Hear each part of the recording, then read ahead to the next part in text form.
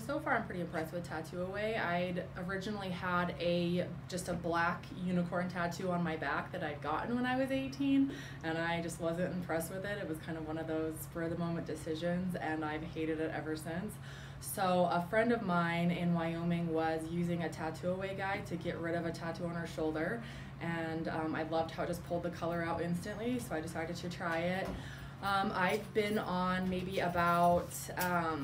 I've had maybe 4 to 5 treatments, and my tattoo's almost gone. I did realize that it takes a little bit longer, the process is a little longer than I had originally anticipated, but it is almost gone and I'm really enjoying that.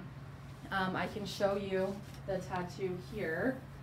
I should have 1 treatment left, and then it's gone, and then after that it's just a healing process.